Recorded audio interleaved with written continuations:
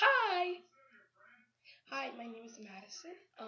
I am the new co-owner or addition, whatever you want to call it, to this channel. So I'm just going to start by introducing myself. Like I said, my name is Madison. I'm 10 years old, and I don't have my period yet. So, yeah. Today I thought I would just show you guys how to make a period kit for school or something in general. I will try to do school field trip period kits. I just had a field trip today. Sorry if you can't hear me because my internet phone.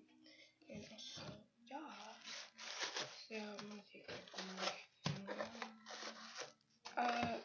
So the first thing is going to need a box. I got this from my Ubicodex sample.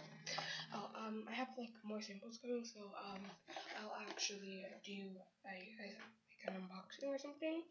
I'm gonna try to post on the weekends if I can't, but I can't post on the weekdays because I'm only busy with school, and plus it's March. It's almost March, and everybody knows March is testing. But I only have like test prep. I think no, not test prep. One testing. So yeah.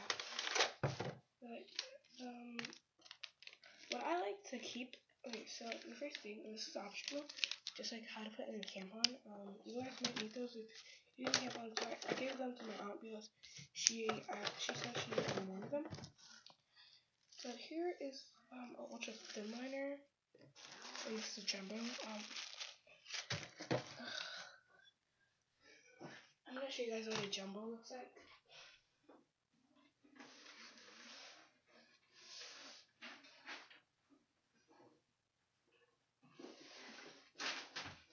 This is what a jumbo one looks like. It's basically pretty big, but it's like a little bigger and then it has wings.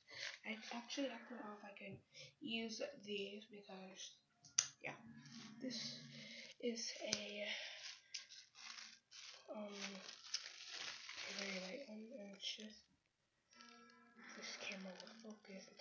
It's like a light one, and then it has wings. So yeah, and then same with this one, and then these are just two. So you're going to need two of your favorite thin ones. I suggest thin ones. I don't have my painting ones because I actually use them a lot. But you're gonna need those.